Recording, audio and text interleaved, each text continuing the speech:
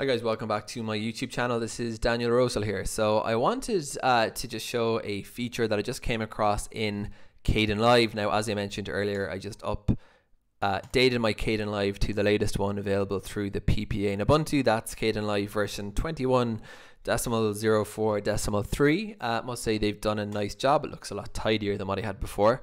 But I'm just looking to see if there's anything new in terms of functionalities. Now, I don't think this is new to this version, but I did just discover it. And it's this little online resources tool. Now, it's pretty self-explanatory, but I said I just kind of show what it does in any event. And I'm going to just label this video how to get stock footage into Kdenlive, because you could just go onto Pexels and download a clip, and likewise you could just go onto Freesound or Internet Archive Movies or Pixabay. But it's kind of nice to be able to do this through just without leaving the actual software. Now, the only thing I would kind of find useful here, Freesound I found a little bit buggy.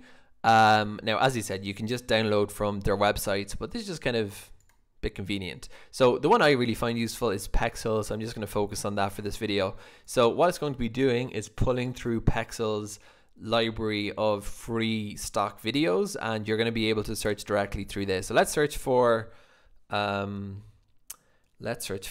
monkey. Let's search for a monkey, and you can see it's populating some clips here from Pexels. I'm just going to actually go ahead and make this a little bit bigger to make it easier to see. And now the license here is you can link off to that resource on Pexels. So if I click on this, it'll open it in my browser, and I can now see the clip that it's identified. So I can just take a look at the detailed information here in terms of it's by Pixabay from Pexels. Now, often you'll see the name of the creator there, so you might want to, probably nice to credit them in the description. It's free to use. There's no attribution required. Always worth scrutinizing the license terms for anything you use, needless to say. So you don't need to attribute, but if you might find that there is an attribution required. And you can see the Creative Commons license here. This is licensed under CC0. And if you're not familiar with Creative Commons licenses, it's worth checking those out. So in any event, that's what that link does.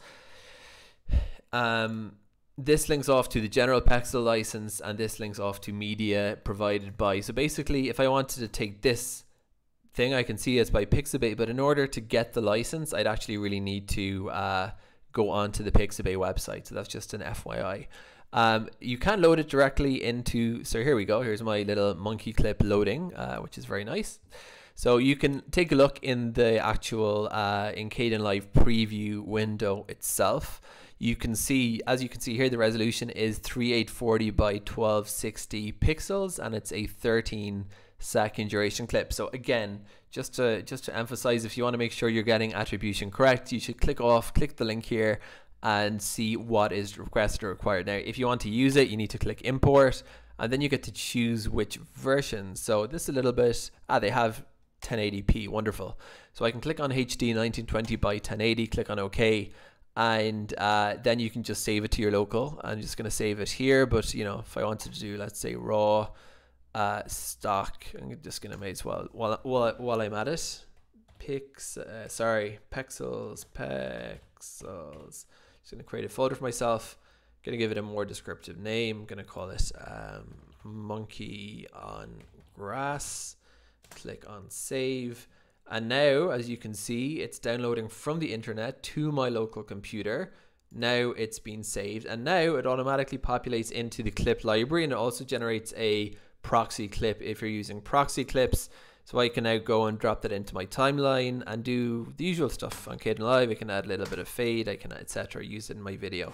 So that's how to get Pixabay videos into Kdenlive using the online resources tool. And if you don't have that, just click on to view, and you'll find there a online resources button. I'm going to take it off my machine, and it'll save you a little bit of time as opposed to having Pexels open on your other window and bringing stuff in that way.